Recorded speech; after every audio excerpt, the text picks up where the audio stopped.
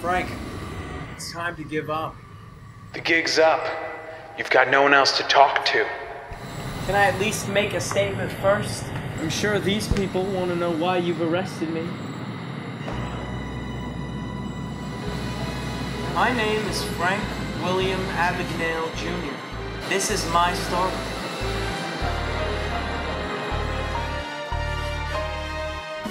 I was a millionaire twice over and half again before I was 21, and I stole every nickel of it. I flew over 5 million miles as a Pan Am pilot, practiced medicine at a top Atlanta hospital, and worked as a prosecutor for the state of Louisiana. Only I know just how I did it.